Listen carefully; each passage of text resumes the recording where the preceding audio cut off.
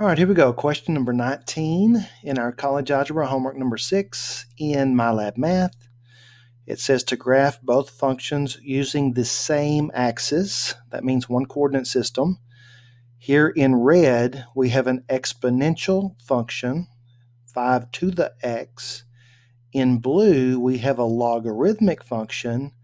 And notice that it does indicate that the log function is the inverse of the exponential. And that tells us a couple of things. I mean, if it's an inverse function, then that means it's going to have symmetry with the line y equals x.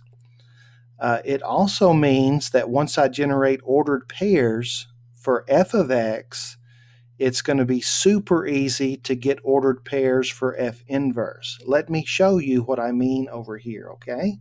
So in red, I've got my exponential function, and to graph that, we're going to pick 3 x's, and I'm not going to get too crazy. I'm just going to go -1, 0, and 1, and we're going to plug those numbers in for x and calculate the y values, okay?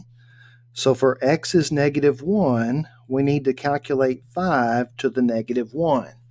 Now the easiest way to do that is with our handy-dandy calculator, okay? So if we clear that and do 5 to the -1, it's going to give us a fraction.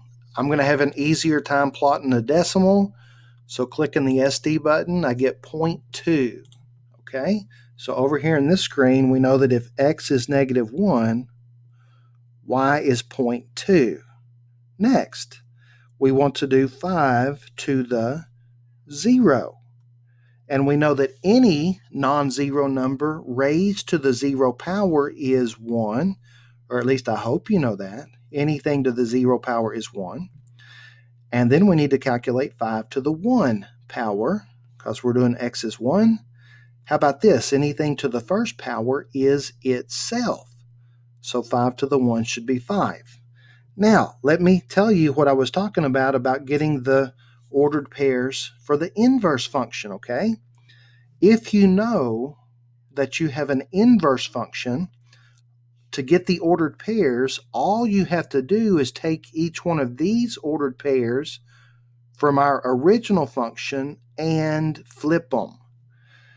So that means that our first ordered pair for the log function will be 0.2, -1. The second ordered pair would be 1, 0, and then 5 and 1. And that goes back to a previous problem we did where we found the inverse of a relation, and it says, well, you just switch x and y. So if I want to find the inverse ordered pairs, I simply switch x and y. Okay, so now let's go back and let's plot the red points and connect the dots. 1, 1. All right, so -1 is at 0.2, which is not very high. 0 is at 1. 2, 3, 4, 5. 1 is at 5. And so we've got a graph curving up. And if you remember what we talked about as far as exponentials go, I said that the constant that's added or subtracted to the exponential is where the asymptote is. So out here there is no constant, so we could say +0, there's no constant. And so what that means, it means that the x-axis is going to be an asymptote. And so our graph is going to approach the x-axis but never touch. Okay, now let's plot the blue ordered pairs. So if x is 0.2, y is -1, that's going to be about right there, over 0.2 down 1.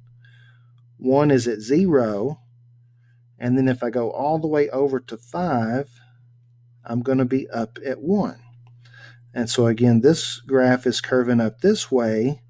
The y-axis here is going to be an asymptote. And can you see that if I draw the line y equals x through here, that we have symmetry? The red graph right here, if you fold it across the dotted line, it gives us the blue graph. And now for bonus, we're going to do that in Desmos, and I'm going to prove it, okay? So f of x equals 5 to the x. And I'm even going to make that red like it's supposed to be, just for you, okay? Red.